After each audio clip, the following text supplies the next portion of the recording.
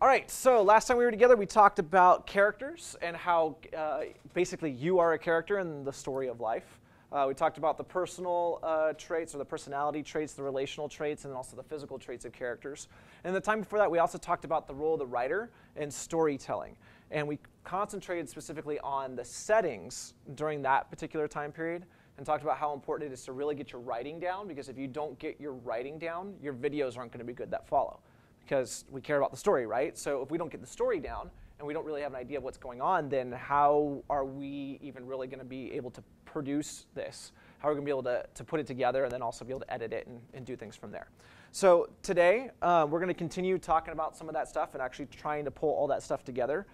You also worked on your story outline as well as your story treatments. Hopefully most, if not all of those are done. And that way we can kind of move on to what it is we're going to be discussing today. Today we're talking about the pitch and the script. So my question for you guys, in order to first start out today, pretty simplistic. What is a pitch and why is it important in business? So this isn't just with video production. It's important to business as well. And the reason why we really need to know why it's important to not just video, but also to business is because when you're creating films, it is a business. Yes, you can do it for fun. Yes, you can kind of do stuff on the side on your own.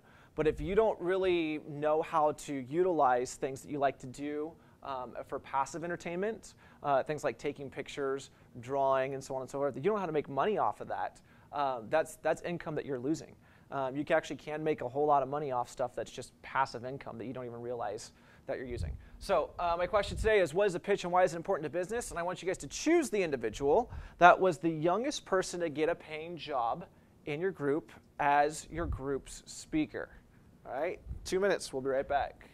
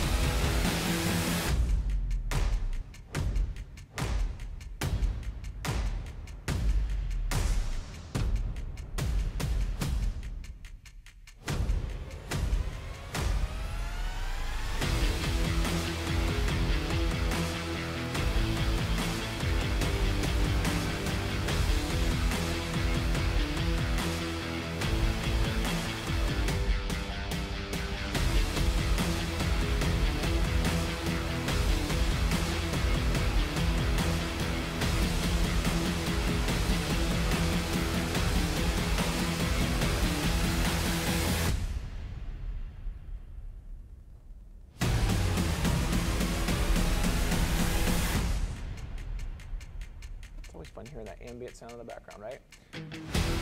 All right, here we go. So, normally this is the part where you guys would share out with one another and so on and so forth, and we'd hear you a little bit more. But it's interesting the kind of the responses that I typically tend to get when we go through this. I was 13, I want to say, 12, 13, when I first started to get paid to do stuff, to actually start to get a paying job. And the reason why was because I was in 7th grade, so I guess I was 12.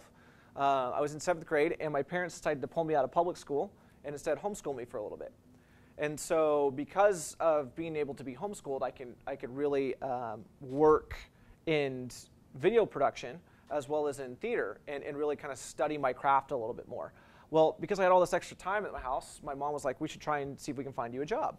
So I ended up getting a job shoveling horse crap in hay stalls for 8 hours a day. And I did this for, I want to say 2-3 times a week or something like that.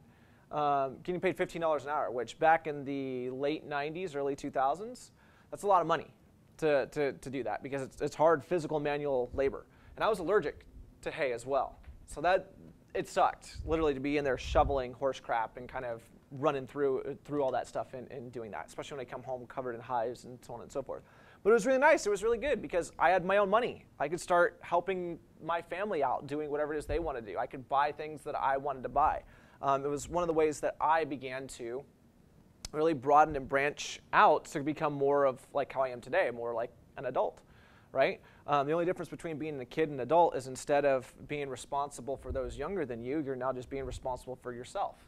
If you're already 12, 13, 14, 15 and are being responsible for your younger brother or sister, you're already well on your way to being an adult, right? It's all about responsibility. Kids rely on people that are older to take care of them.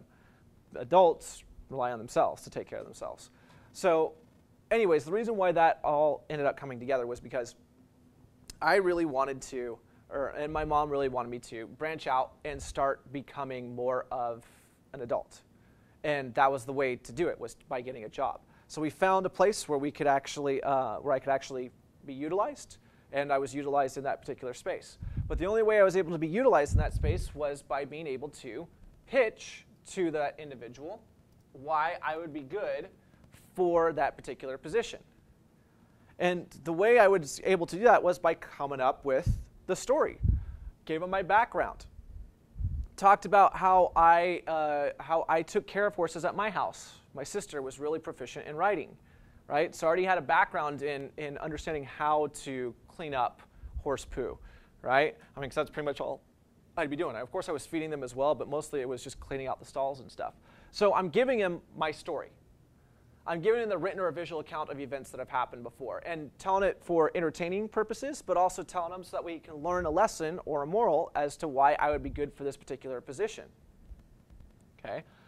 I also included, when I was talking to this guy about about this job that I would eventually end up having, I was telling him my background, where I'd worked before, what the type of horses I took care of, how I knew when things were right or wrong, what I would do in certain situations. Could I actually tie a knot correctly when I'm tying horses up so that way they don't break their necks, right? I'm giving him setting, characters, events, development, climax, resolution, and trying to tell him and convince him why I am perfect for this particular position. And again, I'm in 7th grade, right? So being able to utilize this in a job aspect definitely has its benefits when it comes to film, because not only was I telling him how I got started and where I got started, but I'm trying to tell him how this fits in the story of my life and how I can fit this in 3 times a week, right? Because most 7th graders are in school during the day. Instead, I would be able to wake up at 6, go work for him for up until about noon or so, come home, do all my schoolwork, and then still have some time to go play basketball afterwards if I wanted to, and that would basically be my day, right? So I'm giving him the beginning, the middle, and the end of my particular story. All this cohered and put together is what's called a pitch. A pitch is best described as the giving of a reason as to why something should or should not happen. If you don't have your notes, I'll go ahead and log in and do all your other stuff, making sure that you got that stuff in front of you for today, because today's a little bit long. But you're trying to convince someone why they should or should not do something with a pitch. Okay? If your friend is about to go to a party and start drinking, you're giving them a pitch as to why they should come along with you. Hey, let's go do this thing we probably shouldn't be doing. Or you're convincing them not to. Hey, don't go do this. This X, Y, and Z could happen as a result. Either way, you're pitching.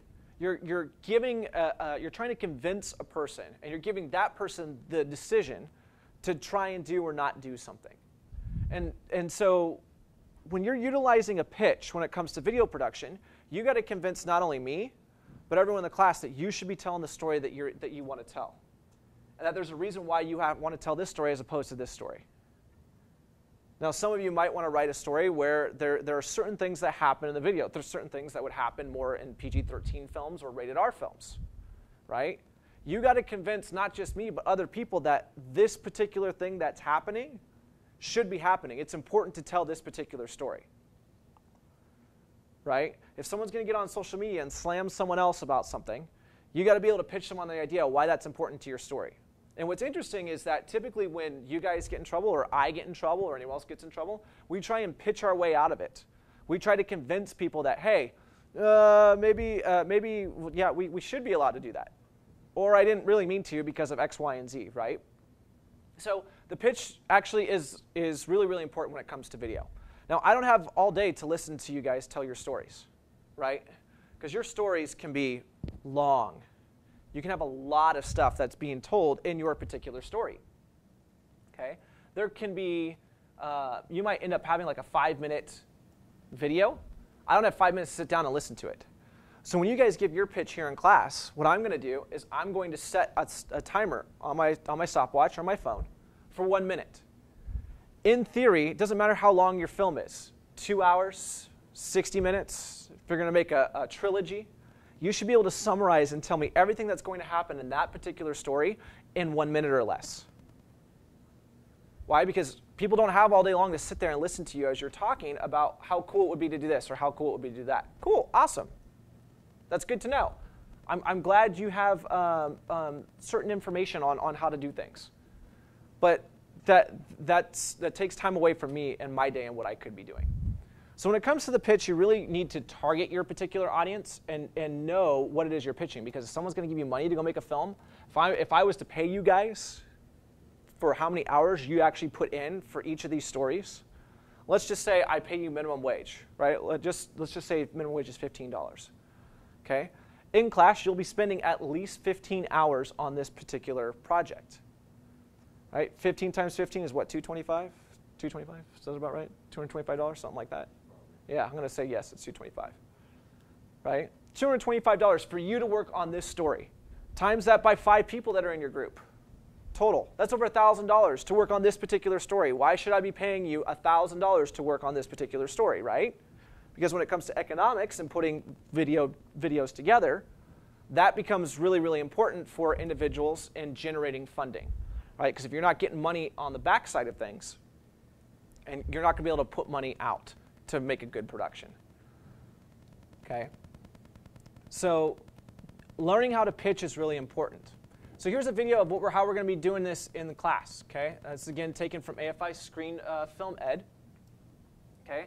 And you'll hear they will specifically talk about how and why it is important for you to learn to pitch your particular ideas and how we're going to be working with it in class as well. This is what we're going to be doing for every project that you go through this year, except for the individual ones because we don't really have a whole lot of time to listen to every single person's pitch.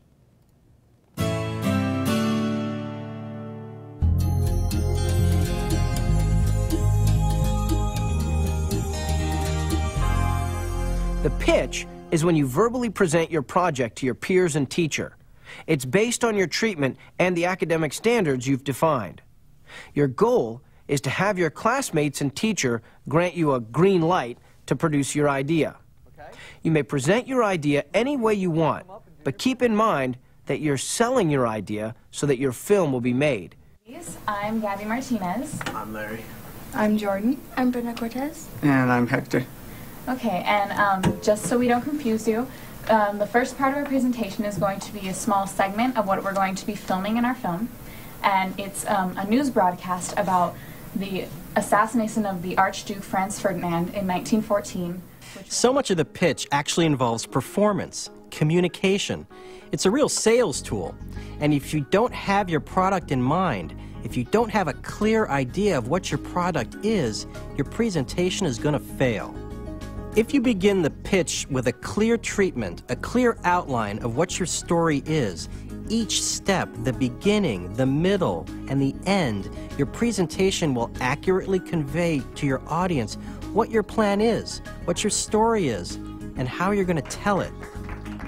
Then there are a number of specific things you can do to make an effective pitch. Create supporting graphics that are large enough for everyone to see. Maintain eye contact with your audience. Use gestures or a pointer to direct the eyes of the audience. And keep a pace that's consistent with your story. Highlight certain key shots or elements. And try using sound effects or quote some dialogue, anything to help sell your idea. When you're pitching your idea, one thing that I often do, now this is how I do it with the studios, and it's worked, is one, tell them why you want to do it. And there should be some kind of enthusiasm. Well, I picked this project because I just really liked it and it told this, and I think it could really be cool if I did this. Good evening, and welcome to another edition of CKY World News at Night. For our top story today, there are severe thunderstorms in some major cities in Europe. Excuse me, Larry. This just in. The Archduke of Austria-Hungary, Franz Ferdinand, and his wife Sophie have been assassinated. The first thing you have to do when you present your ideas is you've got to put them out there, and it's a risk because people might not accept them at first. And once the students get used to the idea that they're pitching their ideas and that people are going to think about their ideas and respond critically but not negatively, that it becomes a safer environment that reduces the stress in the classroom, a lot more creativity, more room for critical thinking, and you're learning, but you're having fun at the same time, which is great.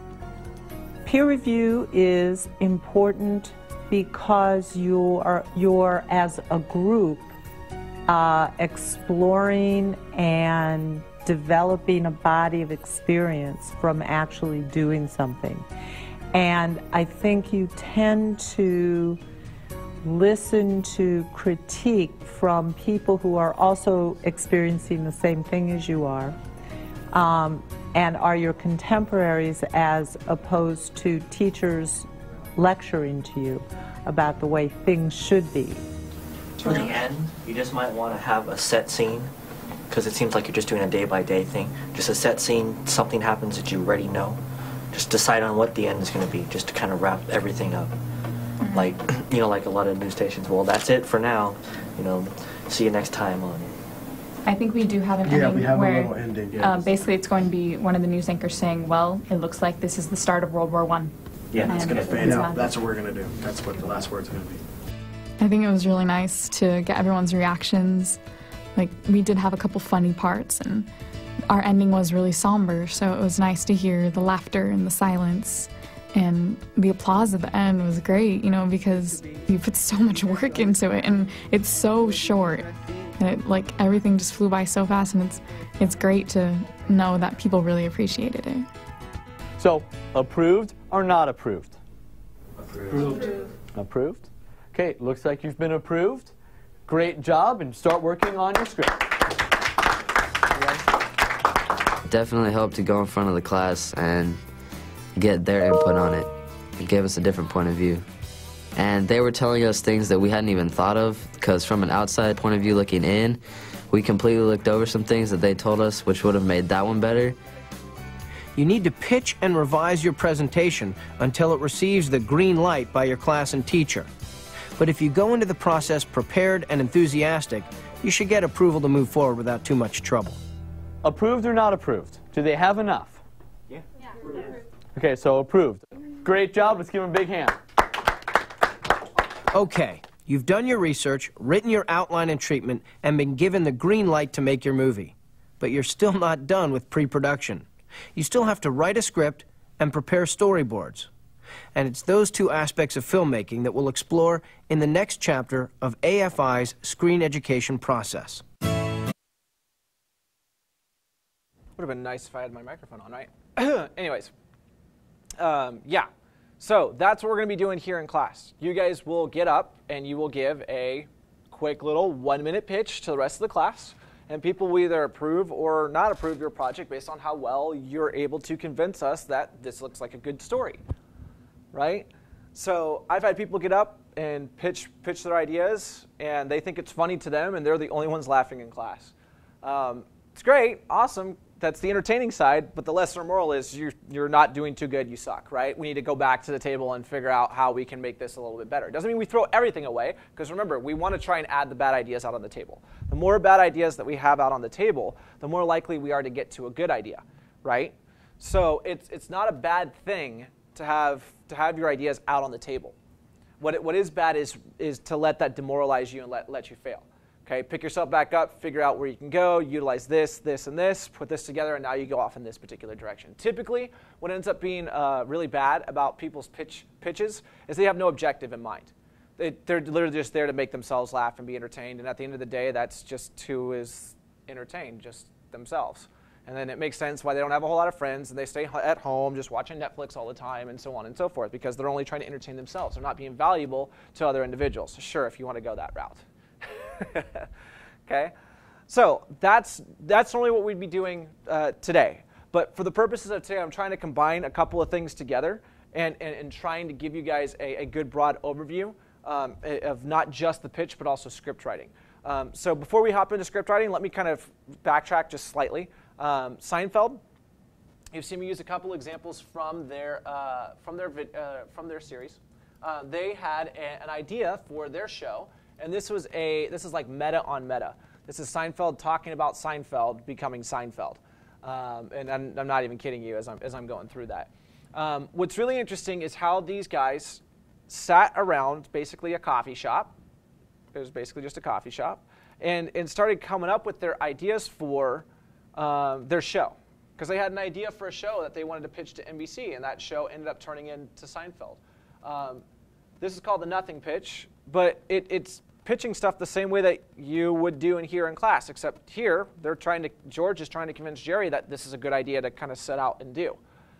And you'll see that even when he talks about nothing ends up being something. And it's kind of interesting the direction that they end up going as a result of that. So let's go ahead and take a listen in to the nothing pitch. So what's happening with the TV show? You come up with anything? No, nothing. Why don't they have salsa on the table? What do you need salsa for? Salsa is now the #1 condiment in America. Do you know why? Because people like to say salsa. Excuse me, do you have any salsa? We need more salsa. Where's the salsa? No salsa. Yeah, it must be impossible for a Spanish person to order salsa and not get salsa. I wanted salsa, not salsa. Don't you know the difference between salsa and salsa? You have the salsa after the salsa. This should be the show. This is the show. What? This. Just talking. Yeah, right. I'm really serious. I think that's a good idea. Just talking? Well, what's the show about? It's about nothing. No story? No, forget the story. You gotta have a story. Who says you gotta have a story? Remember when we were waiting for that table in that Chinese restaurant that time? That could be a TV show. And who's on the show? Who are the characters? I could be a character. You? Yeah, you base a character on me. So on the show, there's a character named George Costanza? Yeah. What, there's something wrong with that? I'm a character. People are always saying to me, you know, you're quite a character. And who else is on the show? Elaine could be a character. Kramer. Now, he's a character. So everybody I know is a character on the show. Right. And it's about nothing. Absolutely nothing. So you're saying I go into NBC and tell them I got this idea for a show about nothing. We go into NBC. We? Since when are you a writer? What writer? We're talking about a sitcom. You want to go with me to NBC? Yeah, I think we really got something here. What do we got? An idea. What idea? An idea for the show. I still don't know what the idea is. It's about nothing. Right. Everybody's doing something. We'll do nothing. So we go into NBC, we tell them we got an idea for a show about nothing. Exactly. They say, what's your show about? I say nothing. There you go. I think you may have something here. Right? Okay. Because even though it was really dumb and really stupid, it still made sense, right? He was still listing off the setting, the characters, okay, the different things that will happen on the show. At the end of the day, what lesson or moral are we supposed to learn, right? The lesson or moral we're supposed to learn is that don't be like these guys. Nothing. Nothing. You can either choose to be like them or not choose to be like them. I'm going to leave that decision up to you, okay? But it is kind of really kind of a, if you actually go back and watch Seinfeld, it's really a selfish show. Like, it's about 4 individuals who really just go about living their lives and doing whatever they can to appease themselves. And the only thing that they like, the only reason why they like these other 3 people is because they need other people in their lives, right? It's kind of a sad show. It's very narcissistic in that way. But again, that's what the show was based on. That's how they came up with the idea for the show, and that's how they pitched it. Okay, so that's what the pitch is. So we'll be doing that for each and every project. And we'll be doing that next time around. We'll be pitching our ideas out to people. Today, I want you guys to get started on a script. And so, since we're going to get started on the script, I need to hear from you guys and figure out what are the components of a script, right? Because if we really begin to understand or really want to understand how to actually write a script and write a good script, we need to be able to know how to break it down. Okay, so I'm going to give you guys a couple minutes to sit down and discuss what are the components of the script. Producers, appoint a speaker for your group this time, because now you guys are in charge of things.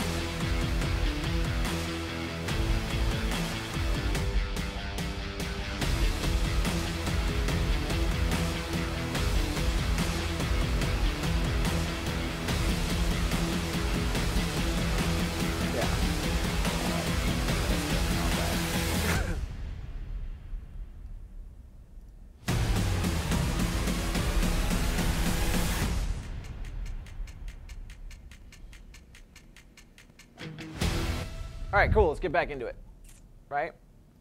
Cool, so I'm sure some of the components you guys thought up were dialogue, right? When everyone hears a script, immediately all they think of is dialogue. That's one of them, right? Because what if you have a film with no words? No one says anything, right? Like those Disney shorts that usually come up right before the Pixar films. Right? Sometimes they'll have the Disney animated Pixar stuff right before you go see like Inside Out or some other stuff like that. Right? Typically those, like Birds on a Wire, have no words in them. How do you still have a script for something like that? Right? And so that's kind of what I want to break down today before I start showing you guys how to utilize our screenwriting software. If you're not logged into the computers as well today, you might want to make sure you go ahead and do so, because there's going to be a website I'm going to have you guys go to and start logging into to register your stuff up, or register yourself up for it, because you're going to be needing this throughout the year here in a little bit. But I really kind of want to focus down on what the components are of a script. It's not just dialogue. There's other stuff that's needed too, right? So as I continue to go through and talk about these different things, that's something I want you to keep in mind. Okay? A script can be, or the components of a script can be broken down into three basic parts. You have your scenes/action, which I'll get into here in a little bit. So it'll take a little bit, but I'll get there, I promise. Okay, scenes/action. You have blocking, which we discussed before, and that's the movement or the placement of characters or objects within scenes. And then you have the dialogue. Okay, that's the conversation between the two individuals. Okay, the better you understand these particular components of a script, the better your story is going to be. Now, in a lot of ways, you set yourself up for success because you started writing stuff down in your story outline. The reason why we start with an outline first before we jump into a script, excuse me, is because if you don't have that outline to jump into, and you start writing dialogue back and forth between characters, or you start moving in a particular scene, like for action and so on and so forth, you can get yourself lost in a corner, right? This is where people like start trying to say they have writer's block. There really isn't such thing as a writer's block, right? Because again, you can always write down a written or a visual account of events, either real or imaginary, and you're telling it for entertainment or lesson. Take two. Let's try this again. Entertainment or lesson or a moral, right? That's why we're writing it. But if you just kind of go off in one direction and you don't even realize where you're going, you can get lost very easily, right? It's like someone who takes a walk in the woods. They're on a path. And all of a sudden they go off the path to take a look at something, and that leads them to something else, and before they know it, they turn around and they go, wait, where's the path? Right? That's writer's block. And so to keep yourself from leaving the path, you have an outline, right? And then you've already walked down that path very briefly in your treatment. So now when it comes time for us to write a script, we kind of know how that path actually works. And this time, as you're walking down that path, instead of just looking forward, you can look to side and start noticing things that maybe you might not have noticed before about some stuff that you've written down. Okay, that's the reason why we start straight there. Because then eventually when you take it and go film, well, now you've been down this path so many times, you know the story right and left. All of a sudden you can add in other elements on top of that. And you don't just notice what kind of trees are around you, you notice the birds and the animals that are up in the trees. Right? So you go from outlining, which is basically figuring out a path in the forest, to writing a treatment, which is, okay, looking down at that path and following it again to make sure that that path leads you from point A to point B, to writing a script where now you can look around as you're on that path and notice nature that's to your left and to your right, to eventually when you start to film, you notice stuff up above you, like up in the trees. Those are your birds and animals and other tree life that's available there, right? And then when you get into editing, well, now you can start taking out all the stuff that you don't like, right, that's naturally around you. So that's kind of what it's like to actually build a particular video production. So why do we have scripts? Well, like I said, that pathway that was kind of developed in the story treatment, when you bring it back and you start going through things again, if you start walking that path, you can start kind of breaking it down and start realizing about how much time you're going to be spending along that path. Okay? And what happens in each part of that path as you're continuing to walk along it. So why do we have scripts? Because scripts break stories down into segments. Those segments are called scenes. And if we know what's going to happen in scene 1 versus scene 2 versus scene 3, we can really start to pick out and add in different details according to what we need to have happen for that scene to move to the next one. Right? So a script consists of a story broken down into different segments called scenes. Scenes give a brief overview of what is happening in the story. They don't give everything.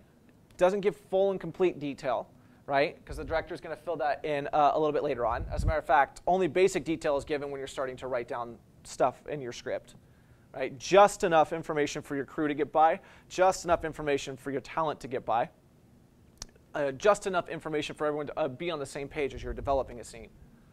Full detail is to be filled in later on by the director.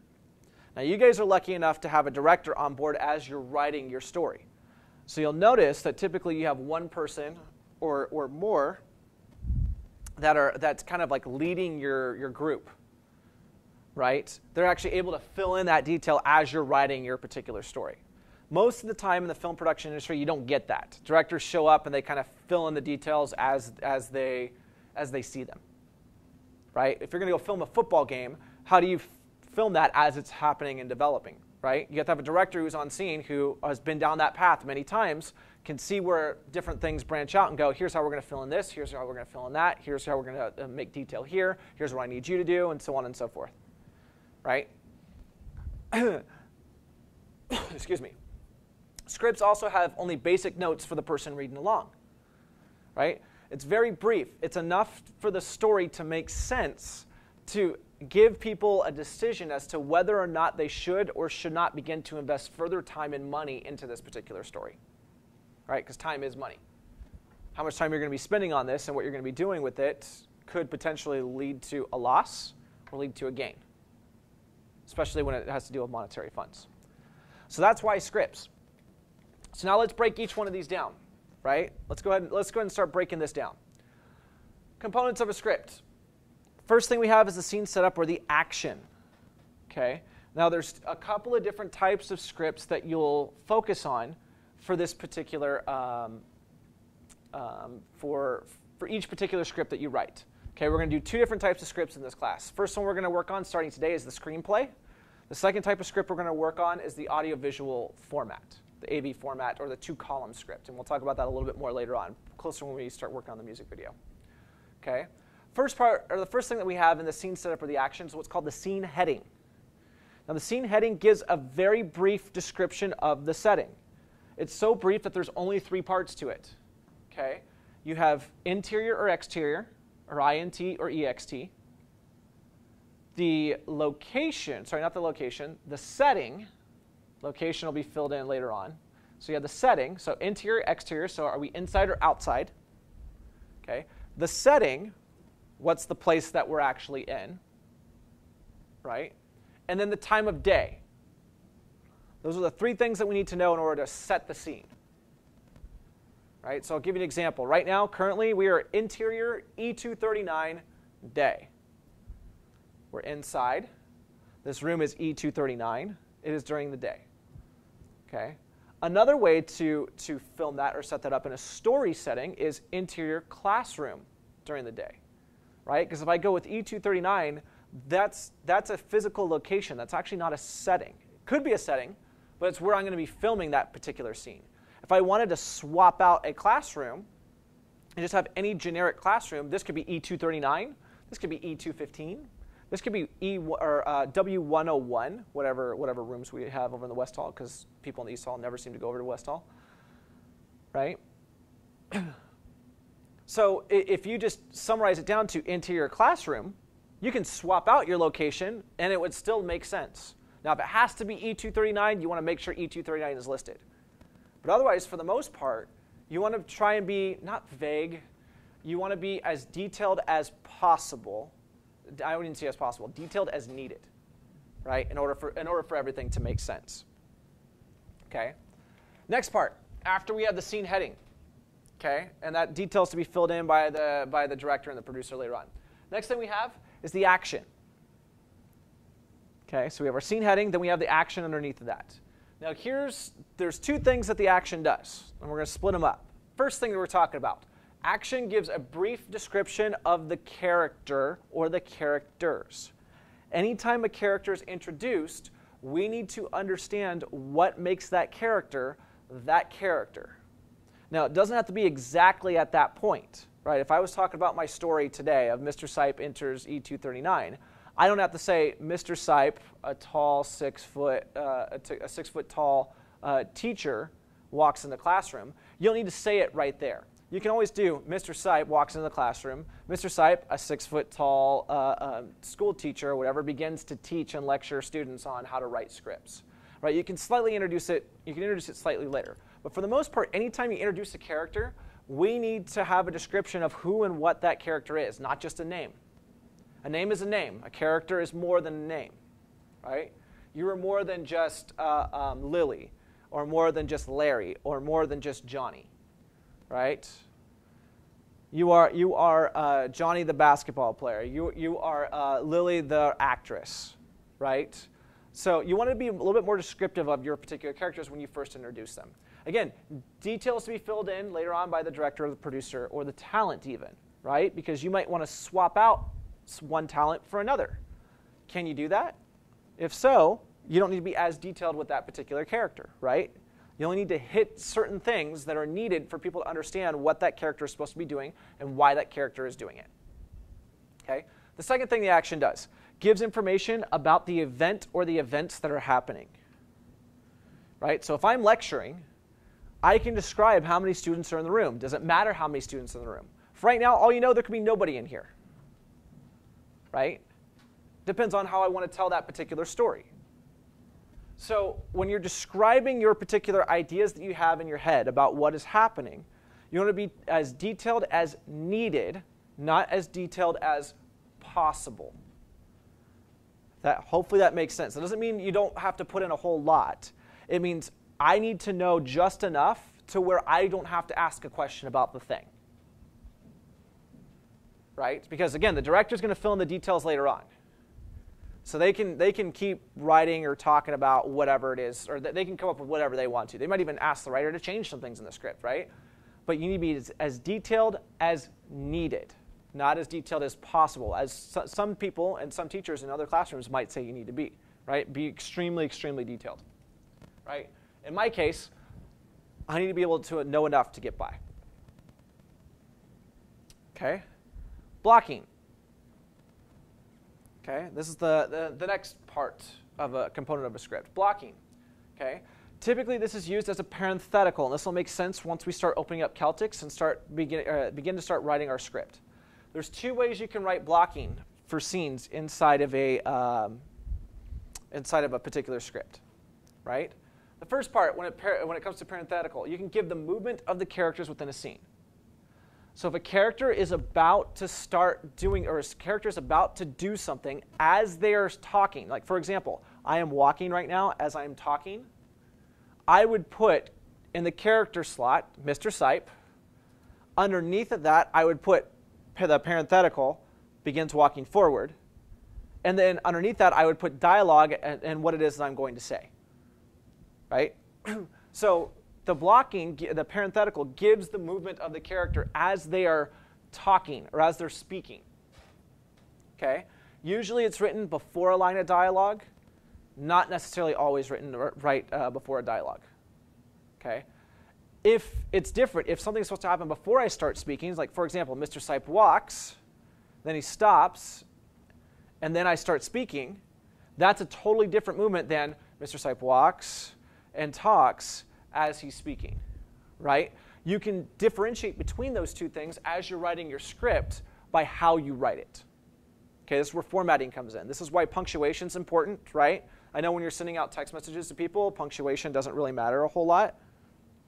There we go. Punctuation doesn't seem to matter a whole lot, right? Because the person can kind of know your voice. But for people that don't know your voice and don't know your cadence and don't know your rhythm, you have to add in the punctuation. You have to add in commas. You have to add in semicolons. You have to add in hyphens, right? Because then other people will know, oh, that's what that person's trying to do. I don't know if you guys know that or not, but when you write your papers and turn it into your teachers, you're not writing them for you. You're writing it so the teacher understands what it is you're saying. Right? You're not just trying to write to get stuff across to a particular teacher or a particular individual. You're specifically trying to write so that way they understand what it is you're trying to say. Two completely different things. Okay? So when it comes to writing your script, you're going to see me. People always say, I'm a grammar Nazi, and I go crazy. I'm always over your shoulder looking at your script. Right? Is this thing exact? The reason why is because I don't understand it. I need better instruction as you guys are writing. Is this really where you're going to pause? Did you really forget to leave the period at the end of the sentence? Right? Are we still actually continuing that thought or not? Right? So that's the first part. Second part, it gives information about where objects are in scenes. So for example, I could be talking and pick up an object at the same time. Okay? Otherwise, another thing I could do is I could be talking, I could pick up the object and then continue to talk. Two completely different ways of going about it. If I pick up the object while I'm talking, that's where the parenthetical comes in, as I drop that and caught it at the same time. It's pretty great, right? Yeah, I know. You can almost watch that on replay if you wanted to, right? Slow-mo, right? Yeah, I know. So anyways, parenthetical. You can say Mr. Seipp is talking, and as I'm talking, picks up a pen and continues to talk and to lecture. You don't have to start a new sentence. You can literally say, Mr. Seipp is lecturing, picks up pen, and continues on as he discusses about script writing, right? So there's certain ways that you can add different stuff into your story as you're working on your particular script, and they mean different things. Okay, and you'll see that here in a second once I start showing you guys a couple of examples. Last thing, okay, dialogue. Okay. Dialogue exists specifically to give your characters depth and to give your story depth. All video should not have talking or discussion unless it progresses the story deeper or pushes the character deeper. If you want to progress the story forward, have an action do it. Now, that action can be someone saying something in a particular way, and that action could be part of that particular dialogue. But we shouldn't have people talking just to talk, right? One of the things that's really, really boring about BNN is constantly having two hosts up there discussing and talking about things. It's boring to sit there and watch people talking. As a matter of fact, you're probably bored watching this right now. Yeah, I know. Thank you. Right?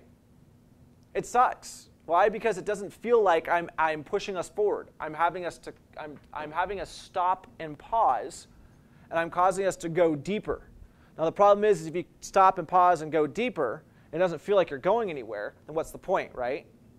But if you stop and pause and have the conversation go deep enough to where people begin to understand, oh, that makes sense here, that makes sense there, that's how you progress things and move things forward. right? Typically, women like to do this. Women will try and get guys to stop and have a conversation with them. Why? Because it progresses their relationship deeper. Guys are constantly saying, hey, let's go out there and let's go do things, right? That causes the relationship or the progression to move forward, right? That's the reason why girls typically, again, it's not always like this, but typically girls love it when guys take them out and push them forward somewhere while discussing things, because you're doing two things at one time, right? You're getting to know each other more deeply while also going somewhere and doing something with that individual.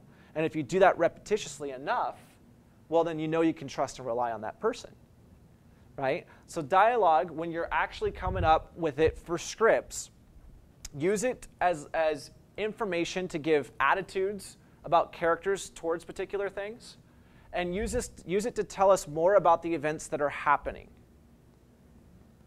right? Don't just use it to tell us what's happening. That's boring. Show us. You've heard the phrase, show, don't tell.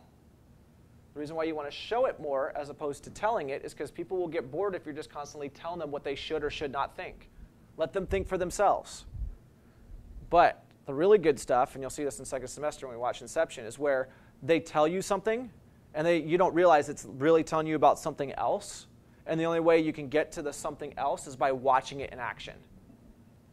And once you see that happen and see that turn that individuals have, you go, aha, I knew it. I felt like I knew it all along. Audiences love that. You guys love that. When I start telling you something, you go, oh, yeah, that's right, I knew it. Or I confirm like a suspicion that you might have had, right? We like to be right about certain things. So if you can set up in your writing when you're right and when you're wrong, and when the audience is supposed to be right and when the audience is supposed to be wrong, and just dialogue in action, that's how you know you're telling a good story. Okay? So dialogue should be used to give characters depth and give story depth. Shouldn't be used just for individuals to talk, right? We need to be going somewhere with it. Always, always going somewhere. Never, never standing still. If two people are just talking back and forth, feels like we're standing still. That's the reason why on BNN we constantly switch things. Okay, we have animated bumpers. We'll go out and do video here. You'll see a different picture here. People will talk over something as the video changes, right? Because the video is pushing us forward. The conversation is pushing us downward. Okay. Last slide, last screen. And then, yeah, I know, right? Last screen, and then I'll show you guys how to do some dialogue, or how to start writing a script, and then we're going to get started writing a script today. Okay? Types of script. Okay, there's typically 5 types of script that you guys will be dealing with as being a part of this program. So I'm going to try and see if I can get all those out as much as I possibly can. First thing we're going over today is a screenplay. Screenplay gives direction to the talent and inspiration to the crew. Right? Basic notes, basic understanding of the story. If you're a writer, you probably love writing screenplays. Just so you know, the writing is not the end-all to be-all. The writing gives people enough of a foundation from which to leap to make greater things. So it's great that you're good at laying that foundation if you're a writer. But you got to help people make that leap to actually putting it into production and making it a reality. Okay, audio-visual script, this gives a written or a visual account of visual and auditory sequences. Typically on the right side, on the left side, you have video and the shot that you're going to get. On the left side, on the right side, geez, man, I swear I'm going to get my directions convinced. Okay, so on the left side, you have video. On the right side, you have audio. What audio goes along with each of those shots? Is music still playing while you're on this shot? Is there dialogue at this particular shot? If so, what is that dialogue? Do we have other shots going over the top of this dialogue at this part? Right? So that's what an audiovisual script is, and we'll touch on that a little bit more, like I said, when we get to the music videos. Lighting script gives information to the lighting director about how things are supposed to be lit. Right? An audio script gives directions to the audio engineer about how the audio sequences are supposed to progress. And then the camera script. Camera script gives direction about the type of shots a director wants for a particular position. If you ever go to like a pro football game or a pro baseball game, basketball game, pro sporting event, and so on and so forth, you'll notice that cameras are locked down in positions. Typically, on those cameras locked down, you will find a binder, much like this guy right here. Okay, that's attached to it. The reason why is because when a camera operator shows up, if they've never worked in that stadium before, all they have to do is consult the binder to know what shots that camera is responsible for. Someone has written down all 100, 150 different types of shots that that particular position is supposed to get. Okay, if you're working the Super Bowl, where there's 96 cameras, it's a lot. Actually, this past year was 108, I think, because they had end zone cameras. It's a lot of cameras, right? But each one of those cameras, someone has gone through and written down exactly what's needed at each of those positions. So that way, everything is covered. All directions are covered. People aren't shooting the same type of shot at each particular point. You'll see when we do our rallies, each camera position has particular shots they're supposed to get where they're at. They're not supposed to be overlapping, right? And when it all works together, it feels like a dance, right? If you go back and watch our senior rallies from last year, oh, it's gorgeous. Okay, the camera operators are just dancing with each other. They just know where the other person's going to be, so they can think about what shot they want to get next. Right? It's very pretty, very nice how that turns out. Okay, so those are your types of scripts. Okay, so before we start finishing up work on our egg story, let's go ahead and see how a script actually looks, and let's watch it actually occur in action. Right? So I've got a script for you. It's from the film from 2003. It's written by John August. It's called Big Fish. Okay. And I'll go ahead and put this up so that way you guys can see it a little bit nicer, a little bit better. Okay. So here's Big Fish. Now what I'm going to do is I'm going to start going through this and pointing out different things to you. Okay, as we're going through and taking a look at this, so that way you can kind of know and understand what the writer is trying to do with this particular story. Okay, so page 1, you can kind of see right here, right? We have our opening title sequence and stuff. You don't have to worry about this. Okay, whoops. It's mostly page 3 where we're really going to start looking at stuff. Okay, and the reason why we're going to start at page 3 is because we really want to know why this is important for, or how things are actually kind of put together and run. Right? So the first thing you'll notice up here at the top is a transition. Okay, it says the words fade in. Typically for you guys, you won't write in your transitions. I think there might be a box or an availability portion for you guys to be able to do that. You don't need to do that because you're not proficient yet, right? So you're not really thinking about transitions in so much as you're thinking about story first, so you won't start with that. However, you'll see that next to these numbers, 1, 2, and 3, these are what are called the scene headings. Okay? These scene headings tell us where we are at as the action and the dialogue roll forward. Okay? So let's go ahead and take a look at this. So we're going to fade in, and our first place that we're going to be at is a river. Is a river interior or exterior? Right? And the answer is, it doesn't matter actually, because if you're under the water or on top of the water, it's not really an inside or an outside thing, so water's a little bit different. But typically when you're dealing with land sequences, interior, exterior makes sense. So for right now, we're just going to leave it as a river because we don't know if we're really inside of water or outside of water. Just better just to label it as a river. Right? Here's the action. We, as in the audience, notice how it doesn't say you, it says we. Right? So when we first start actually writing our stuff, anytime we're directing the audience or the reader, we want to include them with us, right? Because they're going along on this journey with us, right? So we're underwater watching a fat catfish swim along. That's the first thing we're going to see. This is the beast. Cool, right? Then we're going to have the character of Edward say a line of dialogue. Now what's really interesting is right next to Edward, there's this parentheses with the letters VO in it. Anyone know what VO is? No? You like how you're shaking your head. You're a little ridiculous when you do know what it is. No, Mr. Seipp. Okay, VO, voiceover. Okay, so whenever you see VO put in parentheses next to a character's name, we know that this particular line of dialogue is going to be voiced over the top of this action. Right? So this entire voiceover is going to take place as we're swimming underwater watching a fat catfish swim along. Right? Another variation of this term is OS, which is off screen. Okay, so if someone's supposed to be saying something just slightly off screen, you would use OS as opposed to voiceover. Okay, but that's another option to you. So now here's what this character of Edward, who's Edward? We don't know yet because we haven't been introduced to him yet, remember? This is just a voiceover. Right? Edward says the following: there are some fish that cannot be caught. It's not that they're faster or stronger than other fish. They're just touched by something extra. Call it luck, call it grace. One such fish was the beast. Okay, that's his line of dialogue. Next, we're going to go down to the next action sequence. The beast's journey takes it past a dangling fishhook baited with worms, past a tempting lure sparkling in the sun, past a swiping bear claw, right? The beast isn't worried, right? So all of this right here is taking place as this voiceover continues. That's the reason why the word continues right there in parentheses. As this voiceover continues, Edward continues by saying, by the time I was born, he was already a legend. He'd taken more $100 lures than any fish in Alabama. Some say that fish was the ghost of Henry Walls, a thief who drowned in that river 60 years before. Okay? Sorry. Water is your friend. Trust me when I say that.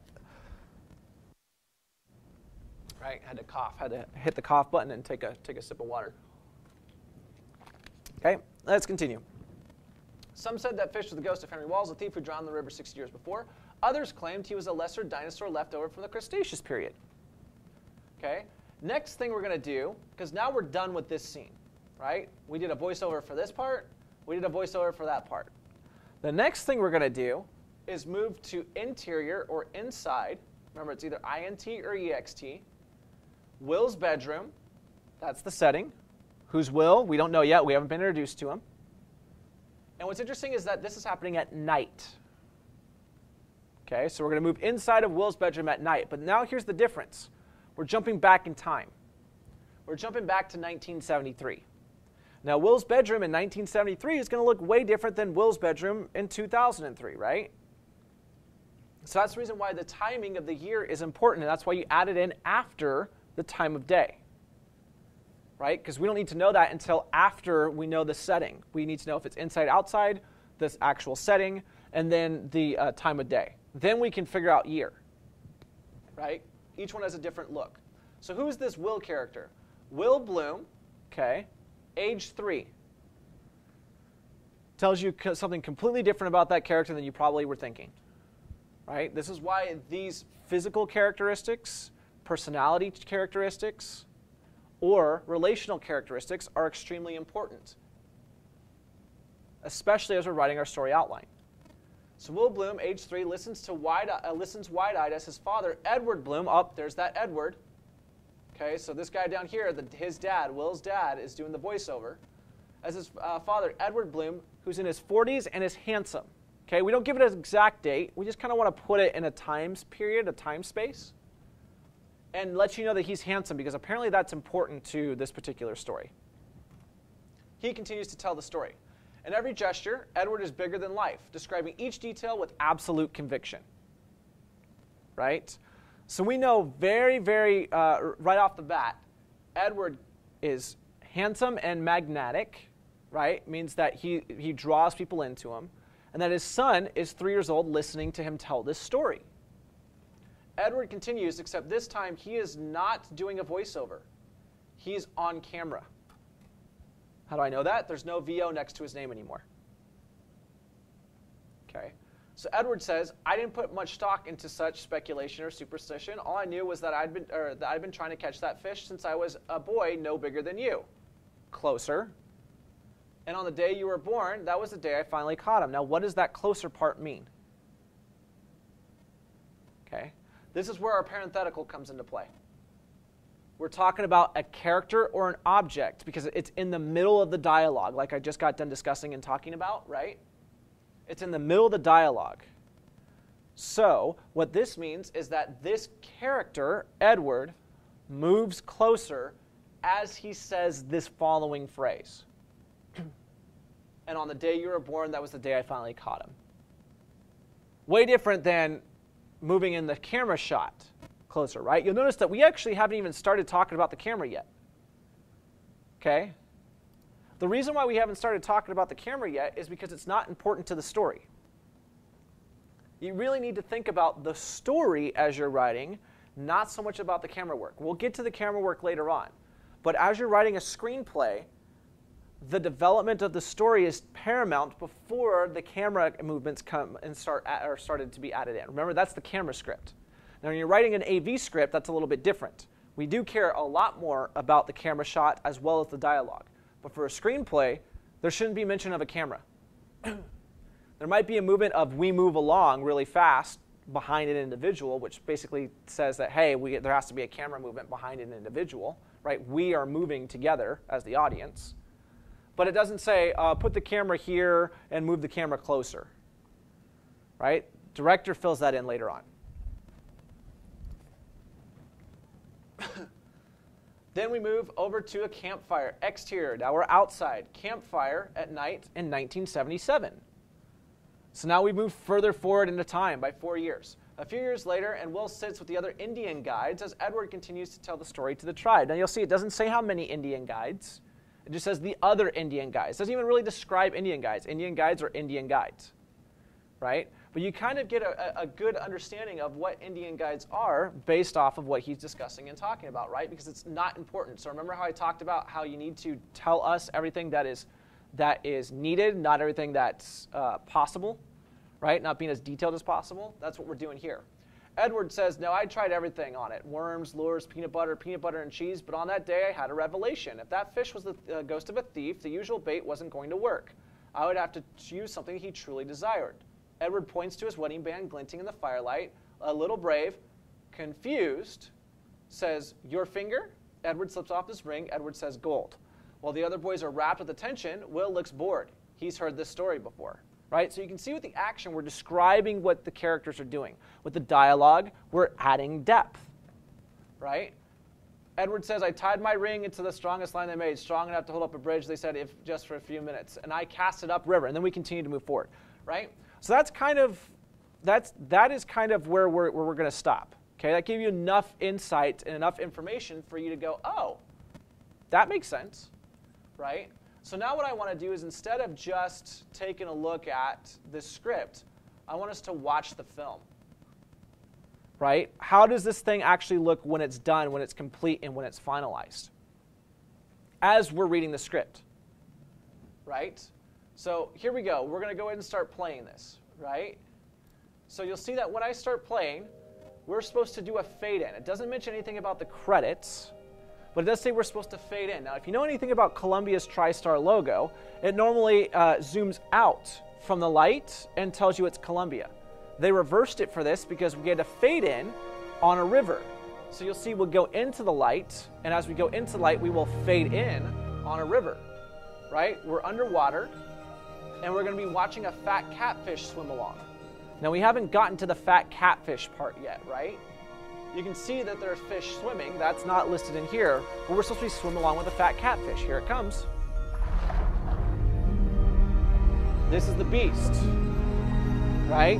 And you can see just how much bigger the beast is compared to those previous fish, right? Now, Edward's going to say there are some fish that cannot be caught as a voiceover.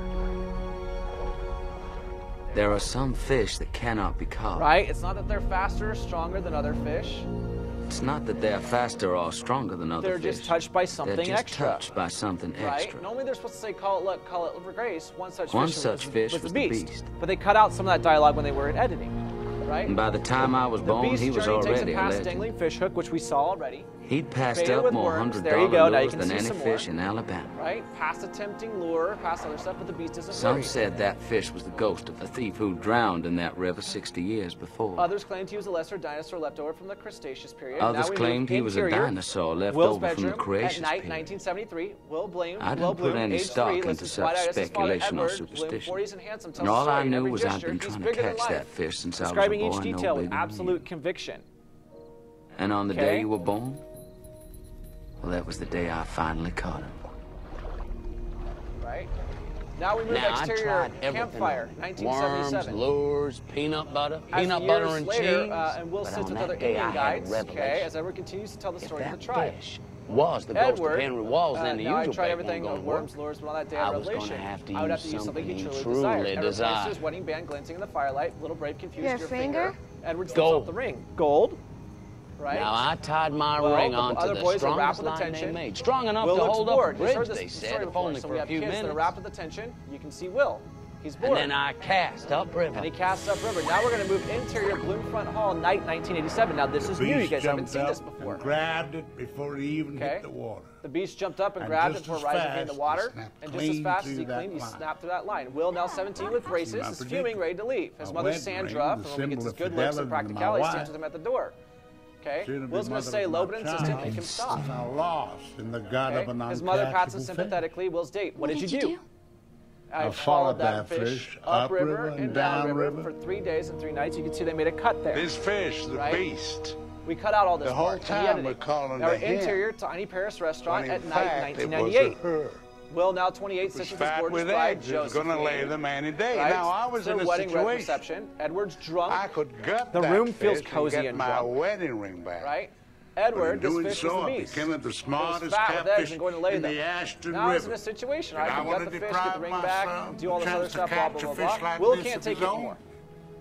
Edward This doesn't even lady notice. fish and I- Edward continues, and as Will's leaving, Edward and Well, Will we say had the the same same thing. destiny. We were part of the same equation. Will reaches the door, his mother intercepts him. Sandra, honey, it's still your night. Oh, darling, it's still your night. Will can't articulate his anger. He just leaves, right? Edward's going to point out his finger. He's going to say, he's going to move closer. He's going to hold up That his was ring. the lesson I learned that day. That was before this. They The cut day that part my out, son was born. right? This Sometimes story is, and it's has the always been only about way her more than anyone else. To Edward's mom. catch an uncatchable woman is to offer her a wedding ring. Right? So that was 4 minutes in, right? From the beginning to where we're at. What page are we on? Page 4. Right? So when it comes to putting all this stuff together, when it comes to us writing our scripts, as detailed as necessary, director fills in the possibilities. Right? So now that we've kind of gone over stuff, it's your turn to start writing your script. Right? I spent enough time kind of going over things. You don't want to start writing your script, though, until you got your outline done, your treatment done, and your pitch ready to go. But for today, I'm going to get you guys started on how to write your script. Because if you don't know how to write your script, it's going to be very difficult for you to actually get through everything, right? So let's go ahead and jump into that. Let me go ahead and pull that up here, right? So I'm going to go ahead and minimize that and minimize that. Cool, right? So in order for you guys to be able to write your script, you're going to have to go to a website called Celtx, Celtx.com. So if you guys haven't logged in, make sure you log in, okay?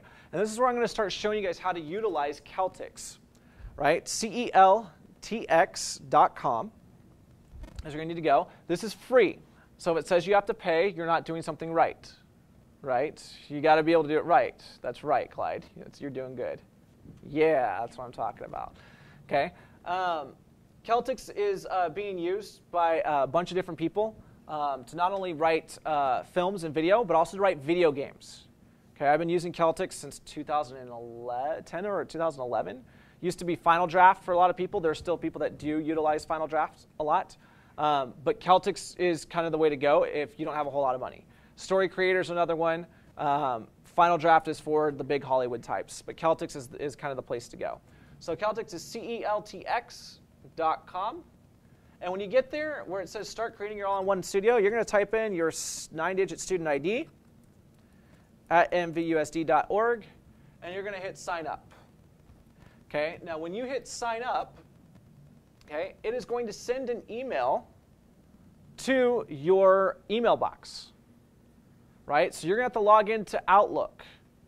Right? So if you haven't logged into Outlook, you're going to need to go search Google, find Outlook, find Office 365, and be sure that you can log in with Office 365 as well, so that way we can make sure that you're utilizing the software correctly. Right? So I'm going to give you guys a little bit of time to go through and do that, but that's how you're going to have to sign up. Right? Now, it's going to send you a verification code. Once you have that verification code sent, you'll be able to type it in. You'll be good to go. Okay? Until you get that verification code, you will not be able to get into Celtx. So you want to be sure you get that verification code. Now, for me, I'm good and done. I've already done this before. Okay? So I've already created my account. I can sign in. I'm good to go. Right? So the stuff that you're going to see going forward is once my account's been activated. If you have problems with activating your account, please see me. Or you can look up online, just do a quick little Google search, how to fix whatever on Celtx, and there's probably a way to help you figure that out. Okay? Sometimes when you log in, Okay, so you'll see mine and then all this other stuff. Sometimes when you log in, you will see a screen that looks like this. It'll say that it won't have this part right here where it says you'll need a Celtx account to use this feature. That's only popping up there because I'm not signed into my account, right? But sometimes when you sign in, you'll see this account where it says, hey, you have to choose to pay a plan. Scroll all the way down to the bottom, go down to where it says, no thanks, I'll continue on a limited free plan, and you'll continue to be able to utilize this on a free limited plan, right? Now I'm going to log in to make sure that I'm good. Cool, I am good, right? So sometimes you might see this particular page, but if you scroll all the way down and you say, no thanks, I'll continue on a free limited plan, it'll take you into your Celtx area, no problem, right? So why is there a paid version and a free version? It's because some of them require you, some of them have more features, okay? The paid plan has more features. The free plan only limits you or allows you to write 3 scripts at a time. So you can write a script and be done with it, export it out, which you guys will have to do throughout the year, but you can only keep 3 projects open at a time, okay? So let's go ahead and get back into this, all right? Once you log into Celtx, there's a bunch of different things that you can do. One of the ways to start out is if you want to take a look at the new improvements, you can come up here and click on your notifications panel in the upper right-hand corner, but you don't necessarily have to do that. If you want to know more about it, you can click on the help part of the screen, and it'll give you more information about how to do certain things for Celtx, okay? Water is my friend. Give me 1 second. Right? Okay. Right? So take a little bit of time, get yourself acquainted with the dashboard. If you look over here on the left-hand side, you'll see this is where all your account stuff is, where your projects are. You can manage things. There's video tutorials on how to do certain things if you want to, but you don't have to watch those video tutorials. I would advise it if you're still confused on how to do things. Okay? For you guys, you will actually create a new project. Now for me, it is not going to allow me to create a new project. Why? Because I've reached my limit of 3 projects at one time. Right? I already have too many different things that are available to me in here. So I can't create more until I get rid of a couple of these other items. Right? I have these items in here because I'm utilizing them as examples for you to see. So they're just in there for right now. I'm not going to create a new project. But when you create a new project, click up here, you will choose screenplay or film and TV. Okay? So you'll see how mine is listed as film and TV right here. Film and TV allows you to write screenplays. If it's like a music video or something else, that's the audio-visual script, and that's a different script we'll take a look at later on. If you ever want to share this with anyone, okay, right here on the dashboard, you can choose Share, and you can enter in the email address of individuals that you wish to share this project with, right? So if you have more than one person in your group that is doing the writing, which should be every group, okay, you should probably share that out, okay, so that other people will be able to utilize it. Now, just so you know, the individuals that you share this with will have access to edit the entire project, right? There's one person who owns the project. There's other people that share it. You can have multiple shared scripts, okay? You can only create 3 on your own. So that's just something to kind of keep in mind because you'll see that there's team members here. And then you can actually decide who you want to utilize stuff with based on who your team members are and stuff. Okay, but eventually you'll finish up with something like this. Okay, once you're done choosing film and TV, you will be dropped onto a page like this. Okay, when you guys first started off, you will not have this orange area right here where it says subscribe. Okay, for the next 30 days, you have access to all the features.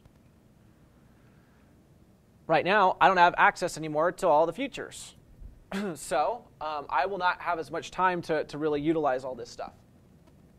Okay. But it is there, and it is available for you to utilize and for you to use. Okay. Eventually, those features are going to go away. All you're going to have is the script. Okay. Now, you should have a blank script right here. If you don't have a blank script, you can choose Add. You can go under Script, and it will pop up there for you to be able to utilize. You just have to type in the name of your script, okay, title of your stuff. I'm just going to write in Test for right now. And you'll see that I can add in multiple scripts for multiple projects. Right? So you can keep one project open and just dump in a bunch of scripts if you really want to. Or you can create new projects each time and share those projects out with people. It just depends on what you want to do. Okay? So what I'm going to do is I'm going to open up my script. Okay? Now when I open up my script, your script is going to be a little bit different than mine. Okay? I'm going to go back here. I'm going to open up what you will see. When you first start out, you will see this. which is nothing more than a blank page. Right? When you actually have a script, it'll look a little bit different. Okay? And so I'm going to go over the differences between these two items and between these two things so you guys know it. I don't have a whole lot of time to spend to be able to do that because we are cutting classes slightly shorter than usual today, and you're not going to have a whole lot of time to start on stuff. But I at least want to give you the option to be able to start writing your script if you feel like start writing your script at home. Okay? So when you first start out here under this blank page, you're probably trying to figure out what are you supposed to do, right? Are you just supposed to start writing things? It's not quite the case. If you go up here in the upper left-hand corner, you'll see that there's a drop-down menu. Inside of this drop-down menu, there are 9, if you really want to call it that way, different options for you to be able to utilize. Now you'll notice the first one up here is the act. So if you want to keep charge or keep an understanding of which act you're in, you can utilize the act button. Typically, we will not utilize that. Okay?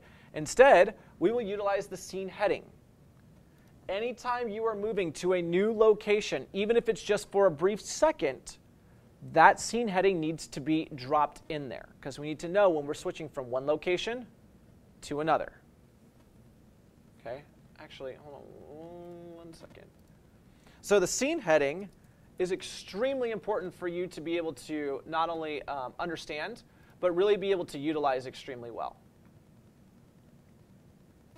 Okay. Sorry, looking up something here really quick, trying to see how much time I had left, and it's not that much longer. Cool. Okay. So that's the scene heading, right? So we're going to start out with either interior or exterior.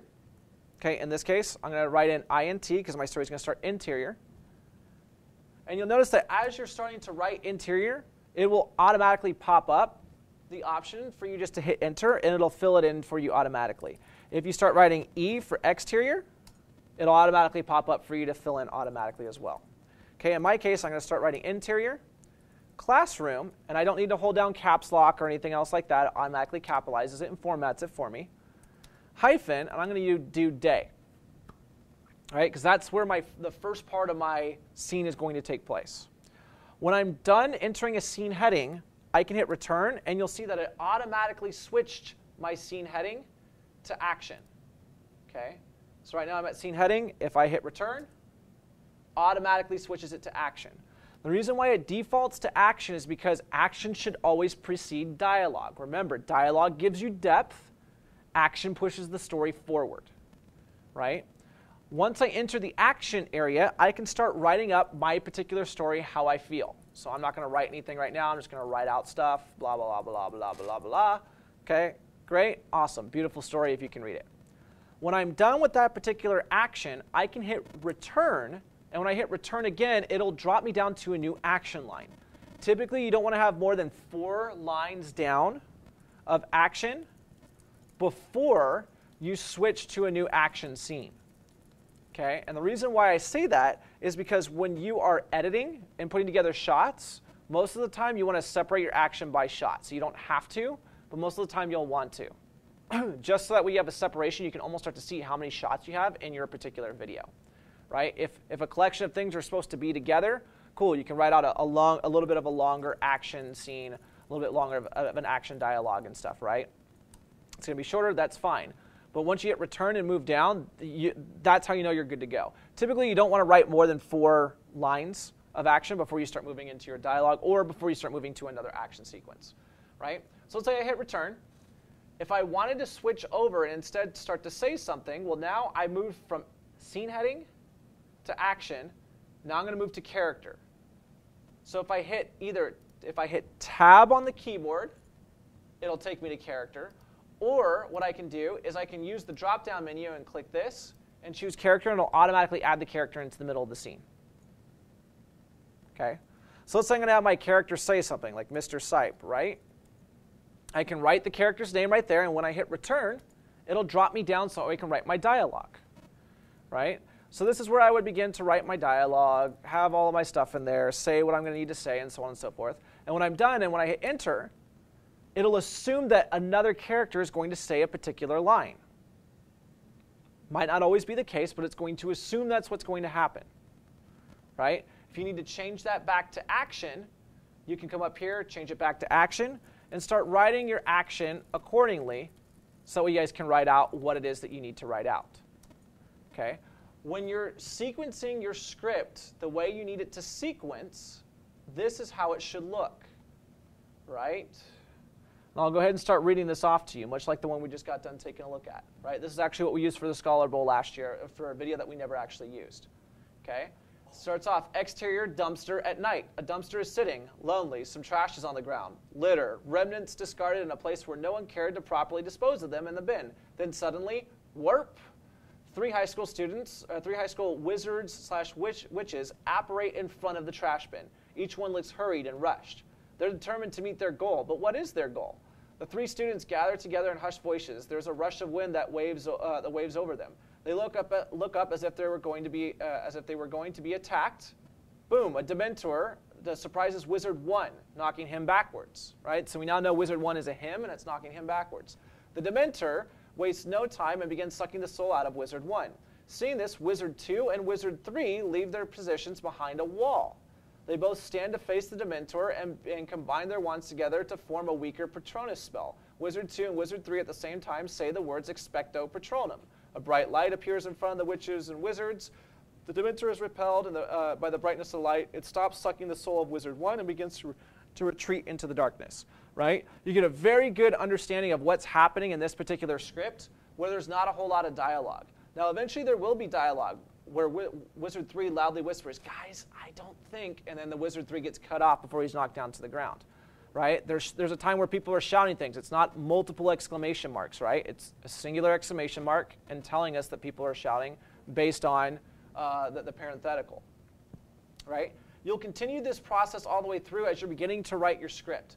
Now, if you need to take a look at, let me come back here. If you need to take a look at scripts, or not scripts, if you need to take a look at, actually scripts, now that I'm thinking about it, you can always go to our haiku page, and you'll see that now underneath story outline and story treatment, underneath those options, you will see that there's different scripts for you to take a look at as examples.